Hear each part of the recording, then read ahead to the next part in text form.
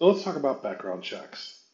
So at this point in your process to getting a residency in Ecuador, you should have already filed all of your paperwork for your degree. This should already be registered with Oregon. I'm sorry, I'm from Oregon. It should already be registered with Ecuador, and the next step is getting your background checks. Is there a problem, officers?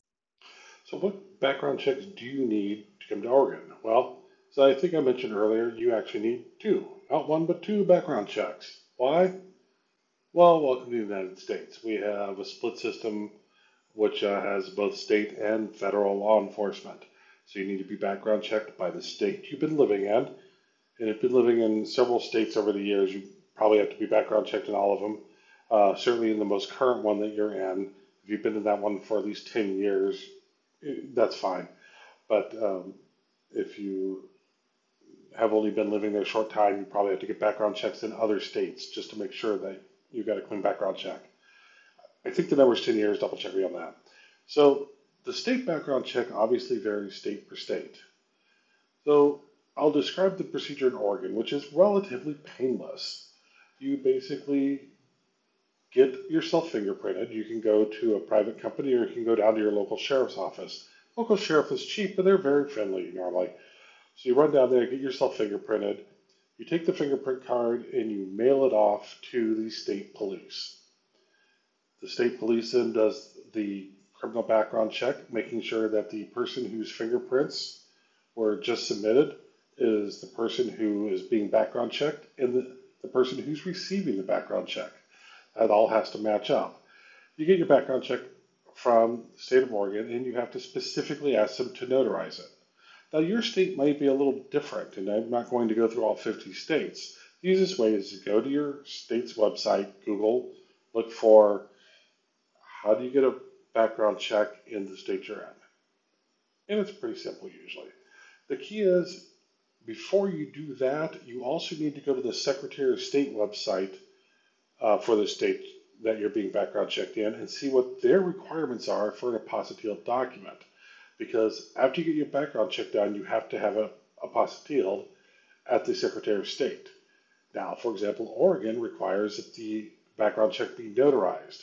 And so when you go to the state police to get your background check, there's a little checkbox on the application to have it be notarized. And of course, there's a fee to be paid to have it notarized. That's perfectly normal. You'll have to pay a little extra fee.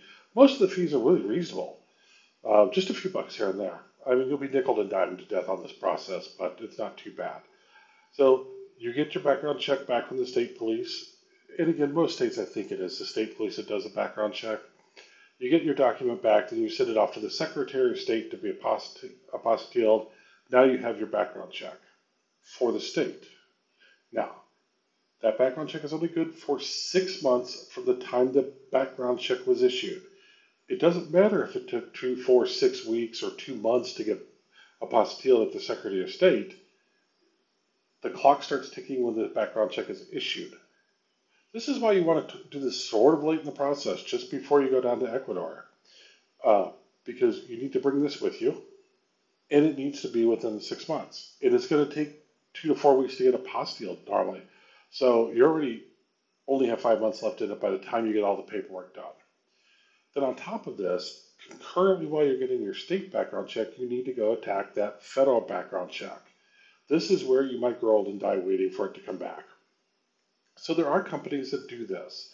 I'm going to include, um, in the description for this, I'm going to include a blog post I did, which has the uh, links to the companies that I used at the federal level. This will work for no matter where you live in the country.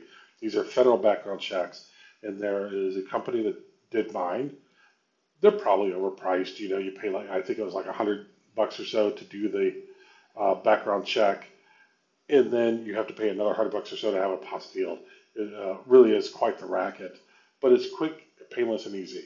And so the process for this particular company is uh, you get fingerprinted again. If you think you can use the same fingerprints you did from the state, of course you can't. Everybody's got to get their cut of money. So you go find a fingerprint place. They have a whole list of fingerprint places that you can go to all around the country. And all around the neighborhood. So you go get yourself fingerprinted. You get the fingerprinted at their location. It's electronic fingerprinted. Those fingerprints are sent off to the background check company, and that goes super fast. I had my background check back to me before I got home from being fingerprinted within the hour. Uh, and that's step one. Then the next step is to get an apostille. You can take it to the actually for federal level, you've got to go to the State Department in Washington, D.C. Fly out to Washington, D.C., drop the stuff off up there, super easy. Or maybe you take a little easier route. The background check place that I worked with has an apostille place that they work with. What a shock. They'll even take the electronic copy of your background check. So you can have your background check back within an hour at the federal level, send off the electronic copy to the company that's going to push it through the Secretary of State. All this could happen within the course of an hour or two. But that is where time slows down.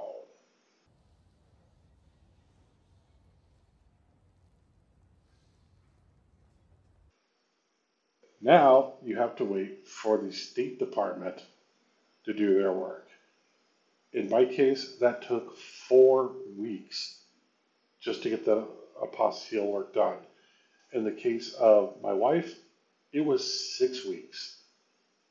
The federal background check was done 6 weeks. By the time we got the apostle documents, it was already a month and a half into the 6 month window. So this is a lengthy process. Once you have both of those, then you've got to do the application process and get your visa because those are going to expire. So again, go to your state's website, both the Secretary of State to figure out apostille requirements and your state police website or Google for what, probably the state police, to figure out how to get your background check in the state you're in. Again, Oregon, it's super easy. Then you've got to go to at the federal level and get that done. That goes fast up until the point you hit the Secretary of State, or sorry, the State Department, and then it moves at a snail's pace. I'm going to include the blog that I did that have the links for the people that I use for this. I'm not endorsing them in any other way, shape, or form other than to say they produced results for me. So I hope you find this stuff interesting. I'm actually now working on the final leg of that, which is I've been working with a lawyer down here in Ecuador to get my visa. Hopefully, my next video will be the summation of all the final steps I had to go to get the visa now that I'm down here. The registered degree and getting the background check is what you do before you come to Ecuador. And no matter what type of visa you're getting, a professional visa requires a degree, but no matter what visa you're getting, you've got to do the background check. Never get down to that down here in Ecuador. Now, one thing I could think people would want to know is what sort of issues could pop up on the background check to make you not be eligible. And I really tried to find a list of that, and I couldn't. I did find that there is a review process. If you don't like the review process, you can appeal that process here in Ecuador. Hopefully, people have a fairly clean background check. Couple minor issues, shoplifting as a kid, stuff like that. That's probably not going to be an issue. DUIs, we get touchy about that in a lot of countries, so that could be a problem. Certainly, any violent offense is going to be a problem. Drug offenses are really touchy down here, given the past in Latin America, so that could be a problem. So the best thing is to try, see what happens, and you can appeal it if you don't like the results. So good luck with your background check, and I hope to be back with another video specifically on the final steps of visa work for my professional visa down here in Ecuador.